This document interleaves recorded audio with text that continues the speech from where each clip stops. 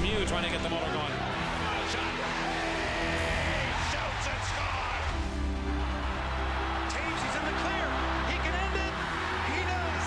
Jonathan Toews does it again. Gretzky shoots. Scores!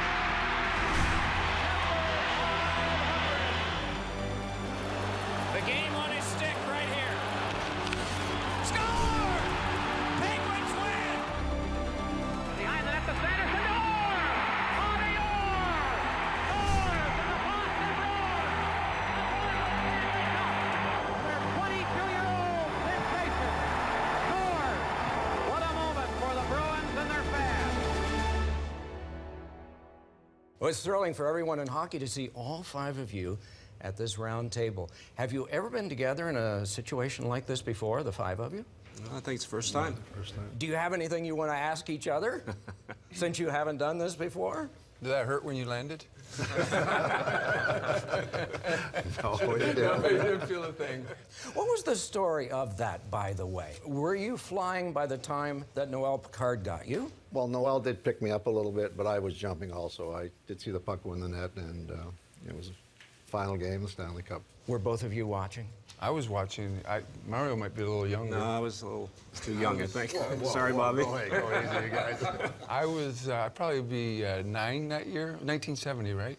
I'd be 9 years old. I don't think there's any question that anybody would debate it's the most famous goal that was ever scored in the National Hockey League. So we've all seen it over and over, even if you didn't see it live the first time. The great story from the goal, that was Glenn Hall. He was the St. Louis goalie. Each time I see Glenn, he'll ask me, is that the only goal you've ever scored? You got a few more. Yeah. Well, the conversations that you guys have had, I'm sure as you look back to an event that occurred in Los Angeles in January, when you were five of the greatest players, and you were all together on a stage at the end. And Bobby, I guess we'll start with you. If there was one conversation or one memory you had from that night, what would it be? Well, first of all, it was so nice to be there with everyone. So, old friends, teammates. I don't spend a lot of time with these gentlemen, so to spend 2 or 3 days with them is very, very special. And to be named one of the 100 players is very special. It's not something you think about when your careers begin.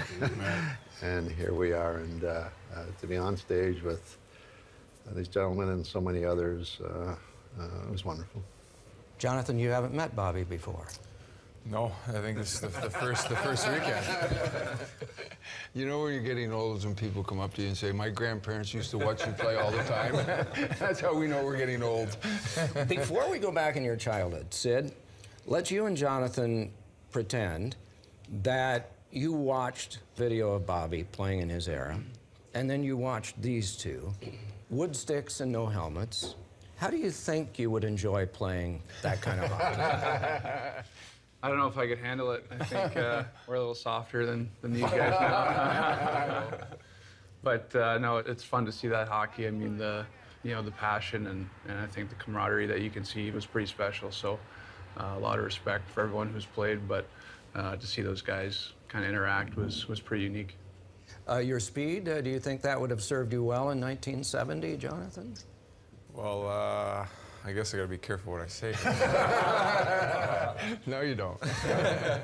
Yeah, I don't know. I guess nowadays that's what they say is that the off-ice, I think, is what goes into it. And you see the young kids, you see the Connor McDavids nowadays are coming in the league. And it's weird to say that I'm almost one of the older guys in the league now, but I mean, every guy comes in, they can absolutely fly. So that's almost something I've learned is to keep working on my speed throughout my career because the game has already changed so much since my rookie season. So, I mean, I'm pinching myself right now. Just, it's incredible to be sitting here at this table, but to be able to sit around with some of these guys and just pick their brains as far as what it was like when they played, because I mean, you just go back to being a kid again and looking up to your heroes and the guys you looked up to and the guys that shaped the game and obviously the guys that made you want to become an NHL player to begin with.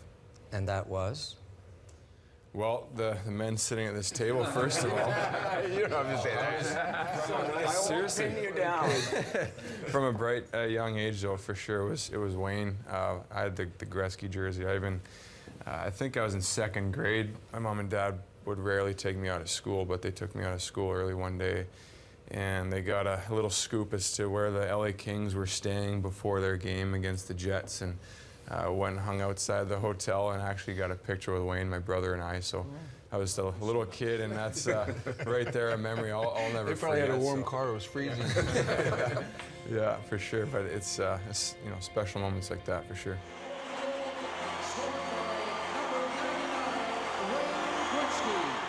No one read the play and understood the game more than Wayne. He saw things before you saw. His dad told me a story one time about Wayne sitting in front of the TV at 5 years old with a big fool's cap, legal pad. And he drew the rink, and he just would watch the game, and he'd go like this, drawing with the pencil. And at the end of the period, he said to his dad, "Look where the puck goes all the time." Is that amazing? Thinking the game at 5 years old. He's done it! Wayne Gretzky, the great one, has become the greatest of them all! And there's number 500, Mario Lemieux. Only Wayne Gretzky did it faster. Center to Gretzky, scores! Wayne Gretzky, number 802. The two of you playing in the current NHL, would you like that? Considering the rule enforcement, for example, Mario? There'd be a few more 5-on-3s for us, but They get a lot of those. yeah, a lot of those. But it's a different game now. It's a speed game, and I think every great player would probably adapt to, you know, the era that they're playing in. But certainly, it's a much faster game. The players are in great shape. They work out, you know, 12 months a year. It seems like they're faster, stronger. I think the game is better because of that. And of course, the goalies are humongous. I mean, they're huge, and it's hard for these guys to score now. But overall, I think the game is great. And I think great players would adapt to every era. Yeah, I think the same way. The players today are so athletic, and they're so big and fast. Although I will say this, the big difference to me is the equipment.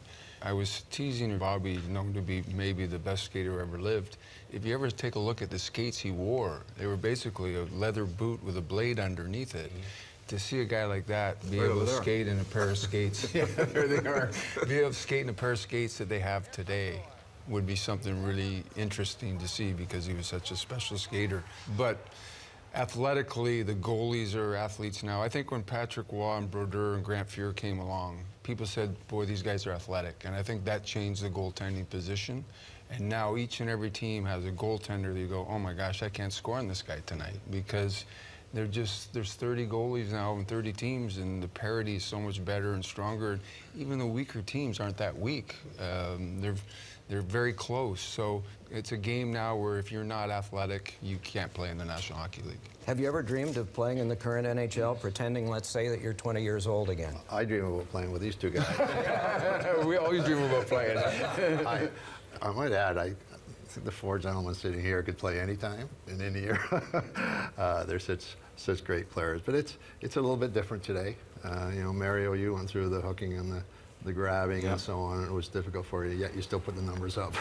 It's unbelievable, the numbers you put up. But it would be fun. It is more open. But the game's different, too, in that we prepare differently every game. And Mario and I and Bobby played in that era where the Buffalo Odd and the Boston Garden and Chicago Stadium, blue line to blue line was like this. So you had to change your style in the buildings that you went into, because the ice wasn't as big as the Forum in Montreal or in Edmonton. Now every arena is the exact same. So every game is sort of similar because you don't have those small rinks. I mean, he couldn't move in the Boston Garden because, I mean, it was like this from blue line to blue line. So you had to prepare for that game a different way, or you weren't going to win. You guys did pretty well with those center line in. I was just thinking, gosh, I would have liked to like to play in the smaller building. I did too. Yeah, because everything happens so quickly, especially at center ice. And when they moved the net out a little bit, like a foot, it really bothered me. That was for you. Yeah, but it bothered me. I liked it tighter, so you could just step out, you know. Well, So I saw Mario's first goal in Boston Garden. Yeah. And it was an unbelievable goal. And the kid might have a chance. The kid might have a chance. I saw him score 6 goals in one night in junior hockey. So I think this kid's got a chance.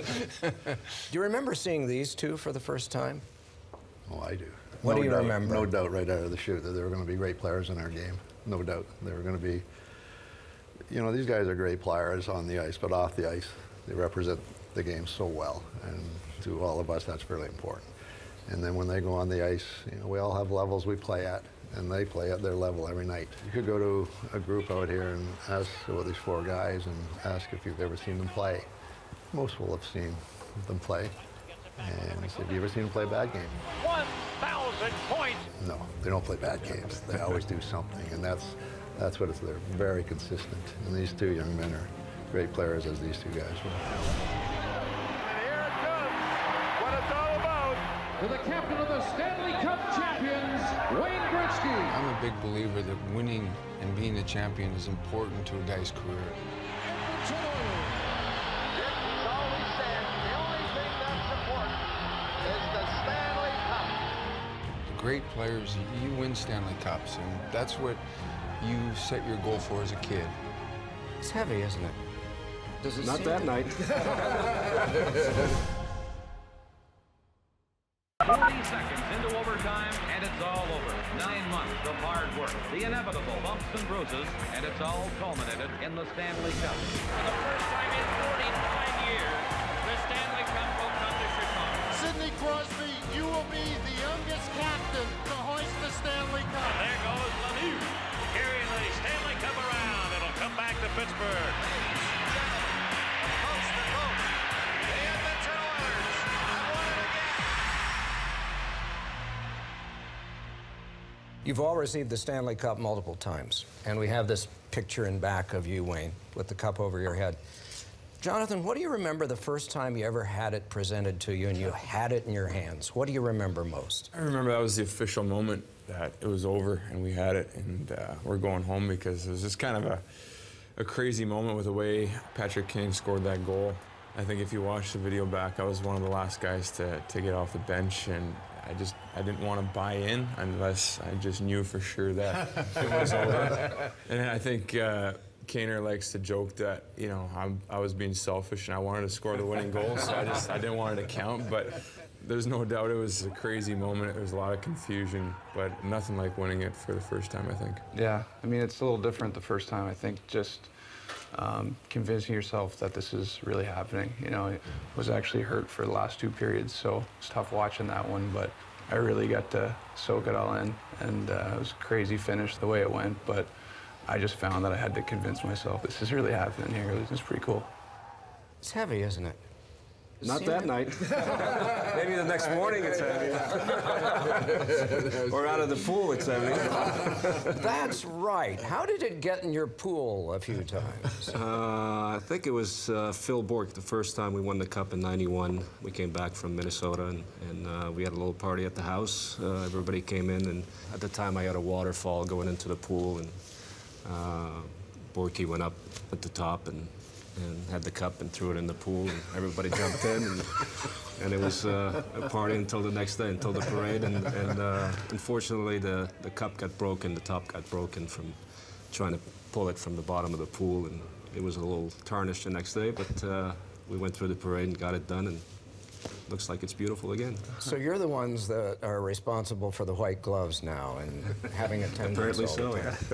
yeah. Wayne, you had it more times than anyone. Well, listen, Brian Trottier one time told me when he won the Cup, I said to him, what does it feel like winning the Stanley Cup? And he said, you know, it's so incredible. I wish every guy in the league could feel it one time. And then he stopped and he said, oh, but wait, that's what makes it so special. Not everybody gets to win the Stanley Cup. And it really is something we all dream about. Doesn't matter what age you are, who you are, we all dream growing up as kids of winning that Stanley Cup. And when you finally get your name on it, and I'm a big believer that winning and being a champion is important to a guy's career. I really believe that. And the great players, you win Stanley Cups, and that's what you set your goal for as a kid. So when you finally lift it the first time, it's so emotional and so overwhelming, and I think everybody said it. You can't believe it the first time you do it because it's so surreal, but it's very special. And you weren't a captain, you were an alternate captain, and you are the one who has scored an overtime winner to clinch the Cup. And you were pounded on by your teammates, and then eventually they came around to getting the Cup out there and presenting it. But before that, the Conn Smythe, and all of you have received the Conn Smythe. Did you suspect you were going to be playoff MVP? I never thought about it. It's the last thing. I wanted the big one. That was the one we were battling for. So I never thought about the MVP at all, ever. It wasn't important to me. Yeah, I'd have to say the same thing. I mean, it obviously was a pretty special thing to be recognized in that sense. But if you even talk to my other teammates who won it, Duncan Keith and Patrick Kane, I think we all had maybe similar reactions where we pretty much skated the trophy over to the bench and got ready for the next presentation. You know, that's just kind of what it takes to win a Stanley Cup. You need guys that are thinking that way, that are setting that sort of thing. They're more concerned with, like Bobby said, the big trophy. That comes next, and, you know, that's what we were focused on. That's all we really cared about. One year we won the Cup, and we didn't win the Conn Smythe. Philadelphia won the Conn Smythe. And they presented the Cup, and so we took the Cup off, and they quietly went into the locker room to give Hexie the Conn Smythe. And it wasn't until about 2 hours into the team celebration, somebody said, "Who won the Conn Smythe?" Like, nobody even sort of talked about it. As long as you had the Stanley Cup, that's all anybody cared about. So, yeah, it's a great honor, but I don't think any of us really think about it. No, I think it's when you play for the Cup, it's your only focus. And, you know, I was fortunate enough to play with some great players in the early 90s. The ultimate dream when you grow up is to lift that Stanley Cup, and whatever comes after that is gravy. Yeah, it's great to be in that company, but you're waiting for the big one. That's what you want. This is the one thing about the sport that should absolutely never be trifled with. For me, it's the history of our game. You know, the Stanley Cup, the Art Ross, the Hart, all those things make our sport special and stands out. So I would never mess with the history of our game. I just hope the guys like Wayne and Mario, as an owner, as a GM, coach, works with the league, I hope our players continue to be involved in the game. And they're staying involved to help make us a better game, keep our game great. And I hope that never changes. So you look at the teams with coaches, GMs, and so many of our players are still involved, and I think that's wonderful. 3 against 3. Overtime about to begin. Let's pretend it's 3-on-3, and it's Sid and Jonathan and Duncan Keith. And you three guys are 20. And you're the other 3. Defensemen and 2 forwards. They have no shot.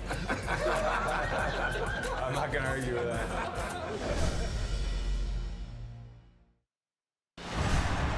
50 years wait. It's over. Wait no longer, Canada. The gold is yours. Punched along to Jerome again. Left. Crosby scores! It's over. The gold medal to Canada. We have Olympic gold medals present here, and we have an Olympic gold medal general manager here. You unfortunately did not have the opportunity to do that. Do you feel shortchanged at all in your career? I don't feel shortchanged about anything. I was very lucky. I got to realize a dream, Stanley Cup team. I'm sitting with this group. I have nothing to complain about. I wish I had played a little bit longer. Other than that, I have nothing to complain about. One of my highlights, though, was '76 in the Canada Cup. That was the only time I played for my country in an international series, and in '76 playing in that series is certainly a highlight. 1 and an MVP. And 1 leg. Yes. You know, I was just going to get to that, too. You have no complaints, but the fans undoubtedly had a lot that arthroscopic was not present at that time. Well, that's the way it was. My style of play, not a good style of play with my problems. I like to carry the puck, and if you carry the puck in this game, it's a contact game, you're going to be hit a lot, so my style certainly didn't help my problem, but wouldn't change it for anything. Let's pretend it's 3-on-3, and it's Sid and Jonathan and Duncan Keith. And you 3 guys are 20. And you're the other 3. Defensemen and 2 forwards. They have no shot. I'm not going to argue with that. Who's our goalie? That's a good question. We'll let Bobby carry the puck, and Wayne we'll stay up that blue line. The red line won't matter. We'll just wait for the blue line.